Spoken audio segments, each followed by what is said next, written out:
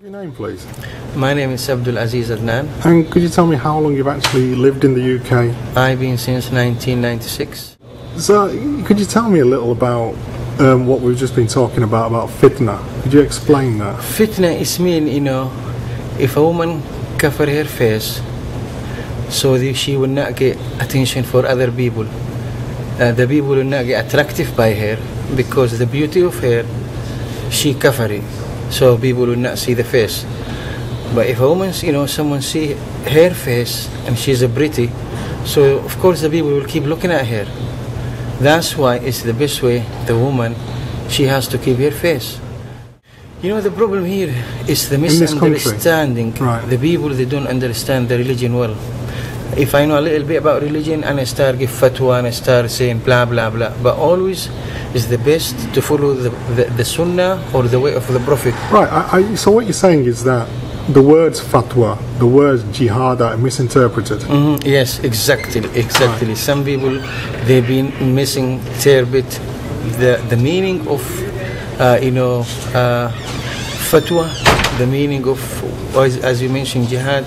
And hijab and niqab as well. And hijab and niqab is the same. Yeah. Right. When people misinterpret, interpret what they say, so they just have wrong idea and they lead other people to get confused too. Which because in a religion, way, religion is very complicated. You have to have full understanding about it. You have to read more about it. You have to know what you're talking about.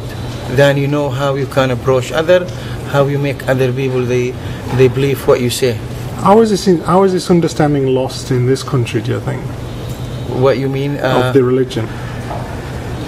To be honest, there is many reasons for that. Some people, the people, as a Muslim, you mean? As a Muslim.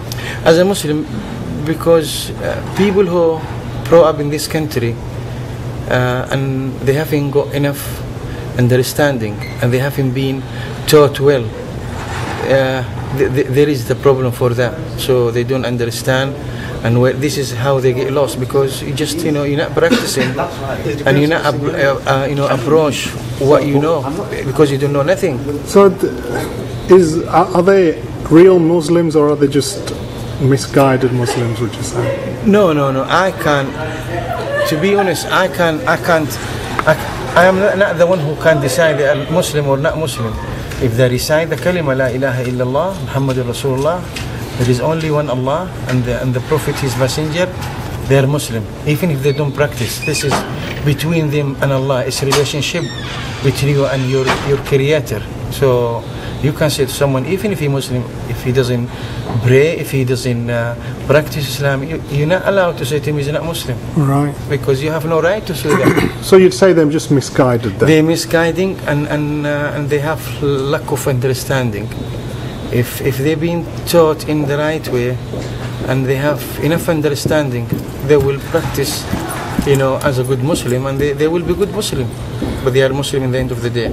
In terms of the hijab then, you view that there's no reason why a woman should not wear it then? Well, no, I think for hijab, the woman, she's supposed to wear hijab.